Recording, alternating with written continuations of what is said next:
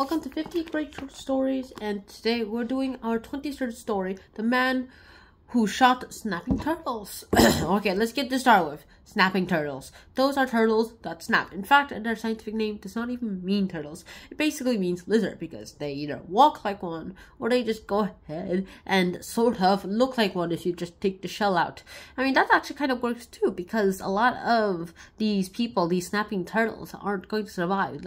In this place, snapping turtles are great for their own thing. However, there are some things that are just too much for some people to go ahead and do. So these people went ahead and became delusional because he's the one who wanted to shoot all the turtles. Apparently, he found out about this somewhere, basically saying, hey, what should, like, figuring out that one person like just wants to go ahead to the other dimensions, and the others, they just went ahead and did their own little thing and just got a tag along the guy who wanted to go into other dimensions. Those kinds of people. Now this is actually where this snapping turtle actually comes in.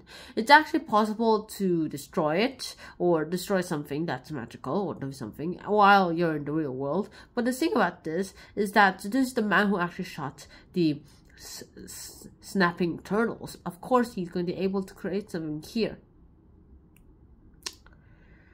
And then, of course, we get a bunch of reverse psychology, too. We actually learn a lot about how people work. We also learn about how things seem to be going ahead. We also learn that, basically, even if things seem to look bleak, you should just go ahead and do your own thing.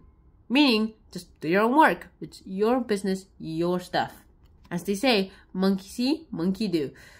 That's about it. So hopefully you guys actually did enjoy this episode. I really hope you guys did. And so until next time, Shannon out. Peace. Bye-bye.